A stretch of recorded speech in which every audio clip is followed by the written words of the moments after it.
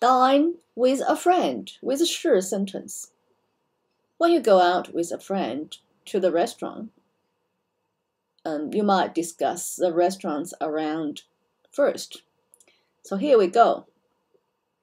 荣华是这儿最好的中餐馆。荣华是这儿最好的中餐馆。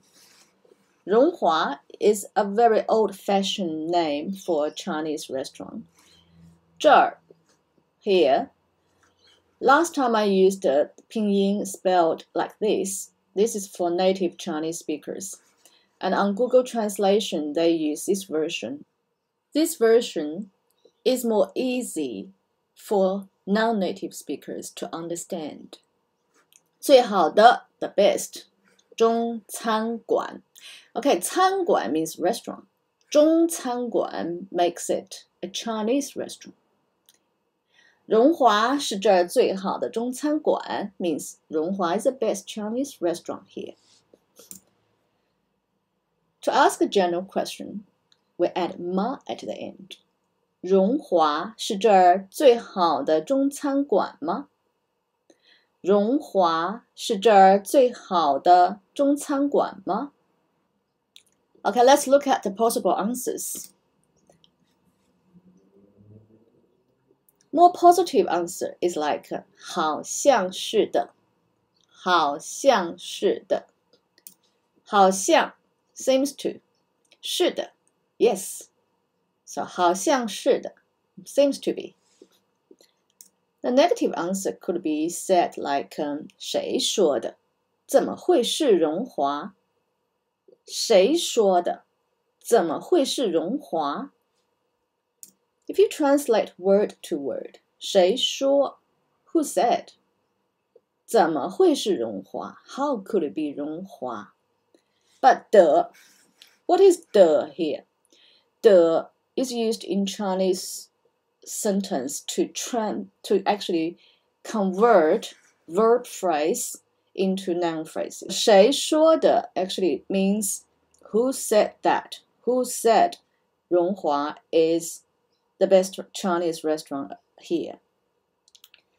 So 的 is crucial to be used here. 怎么会怎么 how 会 means can. How could it be 荣华?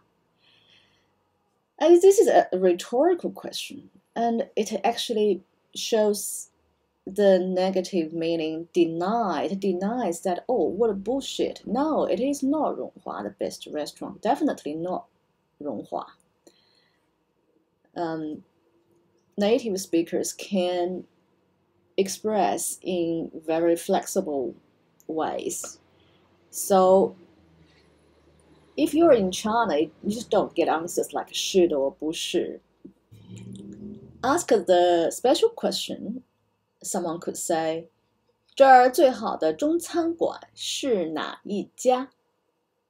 这儿最好的中餐馆是哪一家？哪 which and 家 is a measure word for a restaurant.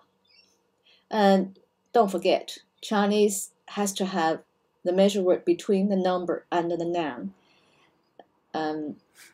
When we translate into English, here the best Chinese restaurant is which one?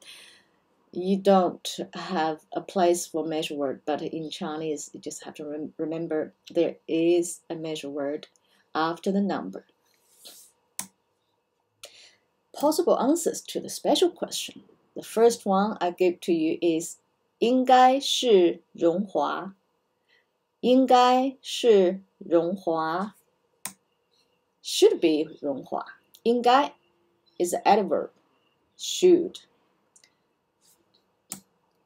听说是荣华。听说是荣华。Heard. 听说 means heard. Heard that it is 荣华. Okay, so we might have noticed that both sentences lack subject. In English, there will be it in the front to be the subject, but Chinese can easily leave out subject. Native speakers don't give you a straight answer like 是荣华. They quite often have adverbs like 应该 or 听说 in front to show some personality, to show some moods for the speech.